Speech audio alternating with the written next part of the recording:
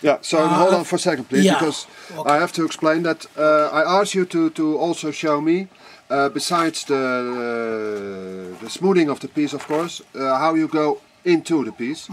And I know that in butter jade one of the problems is the layering of the stone, because the green, that's how do you call that in English? You mean the grains? Yes, it's alge.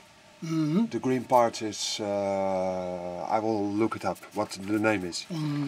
It's plants. Yes. Plants, yes, you're right. There are plants. Yeah. That's the green color. That's the green color. That probably it's a layer for the plants. Yes, that's it.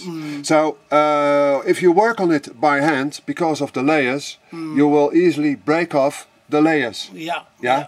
But you explained to me that if you use the grinder, you never encounter that problem. You can go either straight into it or vertically or horizontal, as long as you do it with great precaution. That's great. Yes. And when you happen to have a similar problem of breaking on a particular piece, normally it will be heavy. It will be having a crack on it for sure. But if it doesn't have a particular crack on it, you'll come up correct when you are cutting with when you are using the machines. Are you expecting you are just showing it as an example, of course. That's quite clear.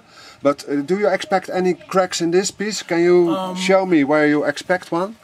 This one here, I did examine it. For example, all the ones which I laid down there, I did my examination on them. I did look. You already looked if they are fine or not. Yeah. So according to my examination, they seemed to be okay. All these the ones which I laid down there, including this one here. Yeah. So I'm a bit sure. I'm very sure now that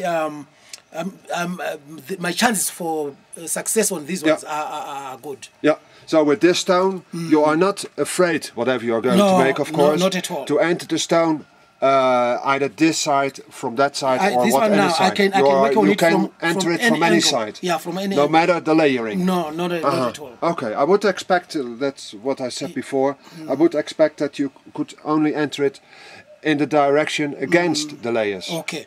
Now what I'm going to do on this one here, on this demonstration, is I will just do just like when I'm making a piece. So I'll first cut my base on it. Yeah. Then cutting my base, then I start to make the outline, the outside of the shape. Outline the piece. Okay. Now this is what I'm going to do now. Yeah. Let me just put on now my protecting as well. Yeah.